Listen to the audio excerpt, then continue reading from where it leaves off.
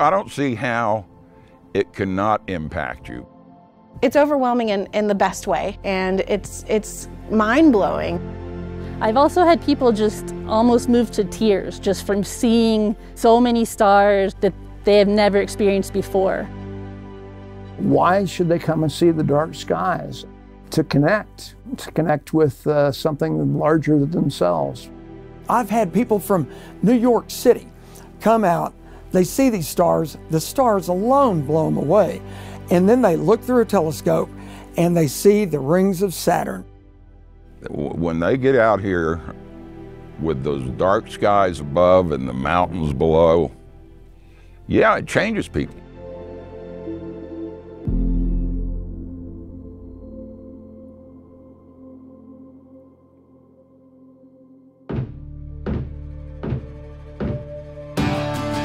This is a West Texas story about a vast expanse of wilderness so pristine, the sky rates a 1 on the Bortles Scale.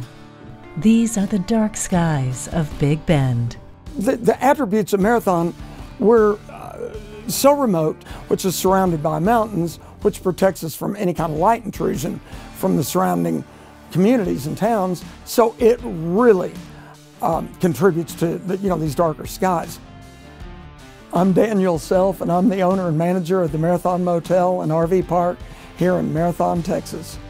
Coming out here to an area like this, it's so big and so vast that it's humbling and yet inspiring.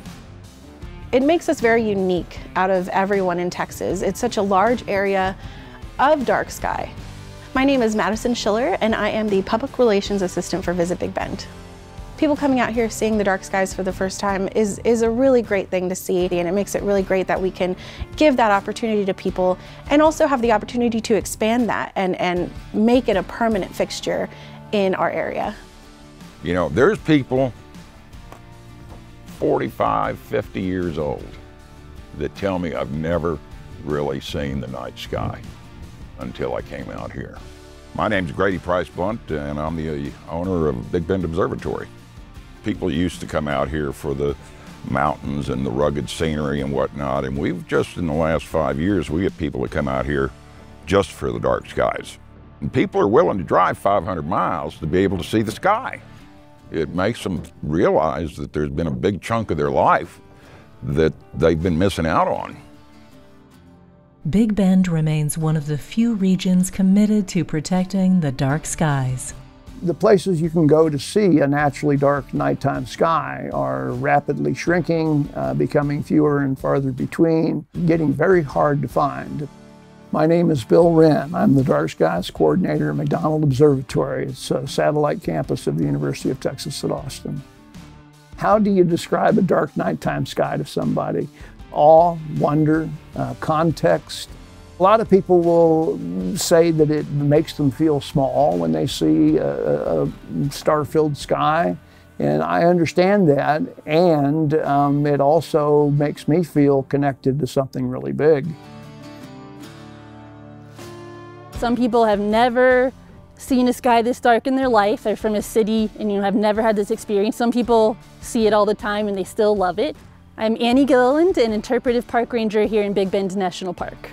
We got the first designation in 2011, being International Dark Sky Park, and now we just have to keep it up. Anytime you build anything new or rehab anything, all of the lighting will be dark sky friendly. So it will be pointing down, not blotting out your view of the sky. It turns out that having a beautiful natural dark night is really important for the wildlife in the park. It's also really important for telling the stories of people that were here before us. For thousands of years, they could look up and see a sky full of stars. We want to keep their stories alive. We need to see that.